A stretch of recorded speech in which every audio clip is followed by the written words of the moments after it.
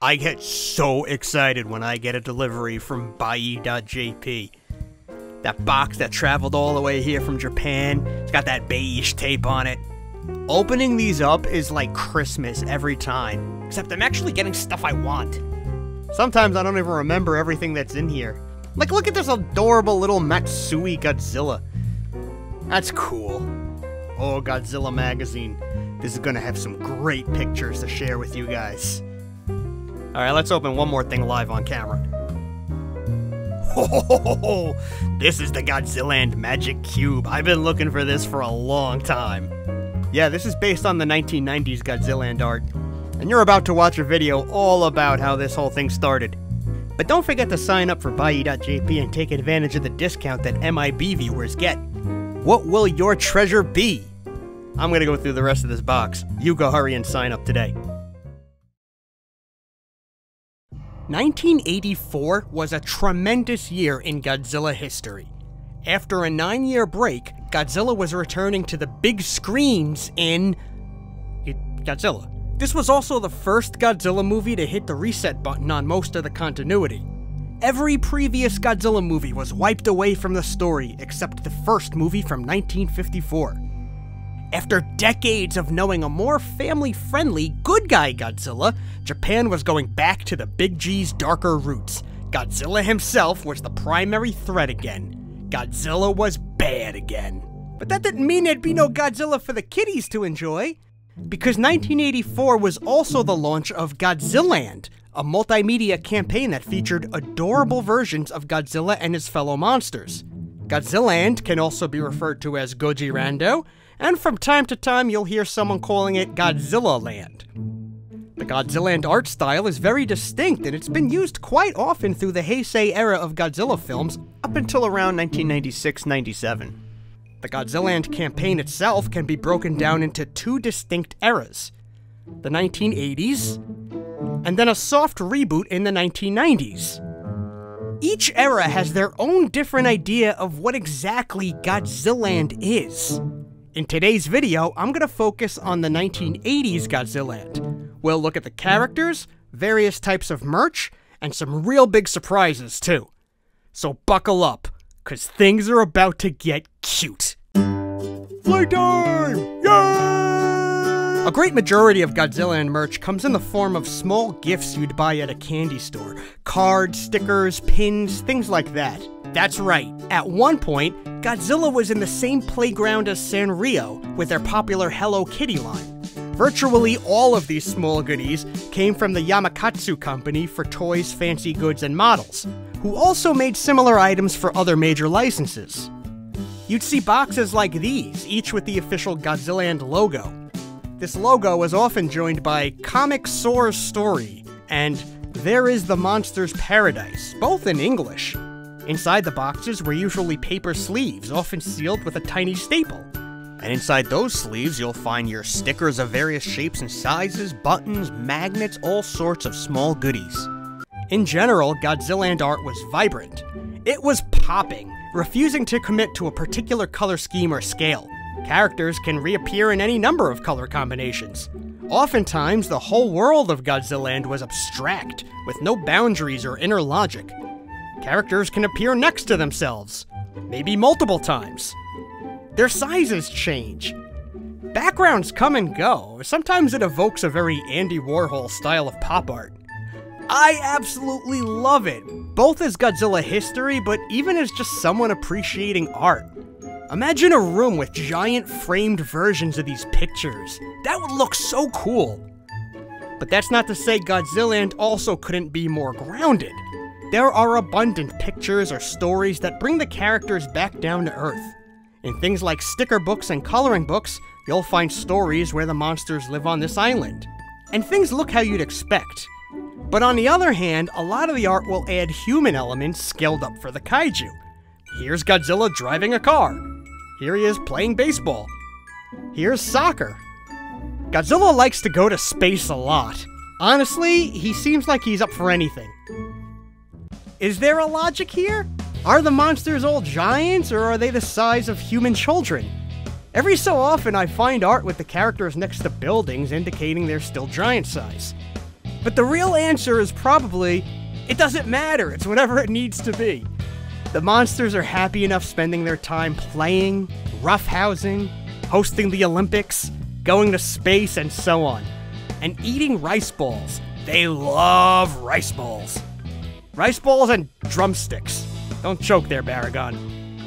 The 1980s cast of Godzilland characters had some interesting choices.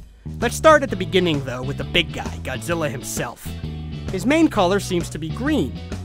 This Godzilla has fangs, with overbite when his mouth is closed. 6 fingers, 6 toes, and 1 row of dorsal plates. Most people might recognize this Godzilla from his famous pose, but in the 1980s, they weren't ashamed to show him from any angle. There's Manila, whose main color is pink, and he's pretty cute with his little butt face. A little butt on his face. Anguirus is often on all fours, occasionally showing some dog-like qualities, like barking or slobbering. Sometimes he's cleaned up and even humanized, but usually he looks disheveled, with a really long curled snoot. Maybe it's because Godzilla likes to bite his tail so much. You get 3 Mothra for the price of 1 in Godzilland. There's the full-grown Mothra, who acts not just as a mother to her young, but to all the monsters, often depicted as taking care of them and providing first aid. Even though the monsters can be a real dick to her sometimes. Seriously. If you look at the Mothra larva dead on, it looks like this. Kinda like a Super Mario Bros. Goomba. However, if you change your angle, you'll see that they also have a long shrimp-like body and tail. There seem to be 2 young Mothras, with some art probably meant to mean 1 girl and 1 boy. Rodan is red and he's got a pointed beak. He's got 2 zigzag lines on his belly. Baragon is usually a tan color with his trademarked ears and nose horn. Ibra is here as just a big red lobster. A lot of art of Godzilla sending Ibra flying. Hedorah is one of my favorites. In my head, it's a she. The eyes are rounded to look much friendlier, and I've said this before, but she's got an overall gossamer shape from Looney Tunes. And I should point out that in most art, you'll find all of the monsters getting along fine, even the traditionally bad monsters. Even in the stories where King Ghidorah and Mechagodzilla are acting as antagonists, you might find Hedorah will be on the side of the good monsters, which is interesting. Speaking of King Ghidorah, a big giveaway that you're looking at Godzilla and King Ghidorah are the fluffy sides of his face. This, and the fact that his main color is yellow, bring a real Big Bird vibe to this design. Mechagodzilla is based on the Showa incarnation because that's the only version that existed in 1984. His main color scheme is his traditional all-gray, but it's also common to see some blues mixed in there. Gigan's in the cast too, and like Mechagodzilla, his design is more detailed than the other characters, with more colors. Mogira is an interesting choice. Remember, this is 1984. Mogira and Godzilla are both Toho properties, but they haven't shared any screen time yet. And an even better question is, why Mogira and not Jet Jaguar? There's no Godzilla and Jet Jaguar, and that's ridiculous! But Mogira gets to hang around. His main colors are blue and purple, and he's usually depicted digging or burrowing and popping out of holes like Bugs Bunny. There might be more characters in Godzilland? It's hard to say. For example, is this art depicting an adult Rodan and their child? Or is it the same Rodan cloned and rescaled like a lot of Godzilland art tends to do? Is this a separate new character holding hands with Manila? Or is this a clone of Manila playing dress-up? And there's a third one in the back! And what about this here? Is this a new, separate Godzilla character with a bow on her head? Actually, there's a stronger case for this character, as I have her on some other art as well. Here she's on some header cards. Not to get ahead, but the 1990s Godzilland will introduce a pink female Godzilla named Godzilla. So is this sort of a proto-Zilly? There's also a UFO that loves to hang around. I'm under the impression it's those pesky Exilians. Otherwise, that's your cast of the 1980s Godzilland run. Outside of the candy store goodies, there were Godzilland toys. This walking toy here was made by Bandai and has the full logo and everything. He looks a little like the Godzilland art. I have him in green, and I also have this pink one. It makes me wonder if there's also a brown one out there, like on the top of the card here. These molds look incredibly similar to another toy that came out in 1984 by Bandai. This flocked Godzilla toy that's not considered part of Godzilland. Look at this guy, this is another 1984 Godzilla, and he might be part of Godzilland? Certainly looks like some of the art. Hey Dawn, I was wondering, do you want to be my girlfriend? Okay, I'll call you later. Then you have these small toys who look a lot closer to the Godzilland designs. They came with and without suction cups. Look at this Mechagodzilla, it looks almost exactly like the Godzilland art. There are more of these characters out there, and I've been trying to hunt them down forever. But you can see in this book there's also a Rodan, Mothra, King Ghidorah. Hell, there's even one of these little Godzilla toys included in this toy, which seems to be some kind of zip line.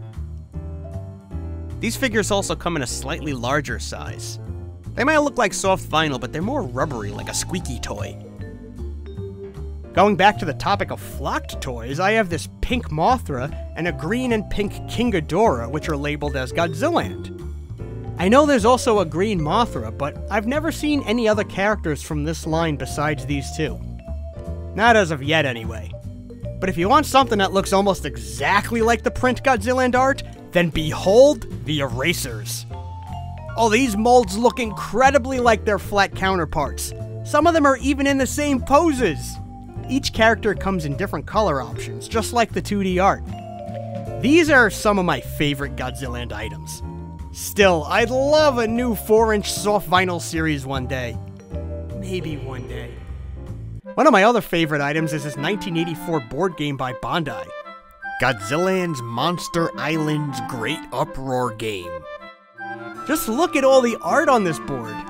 If you're going by this, then apparently all of the monsters live in houses shaped like themselves.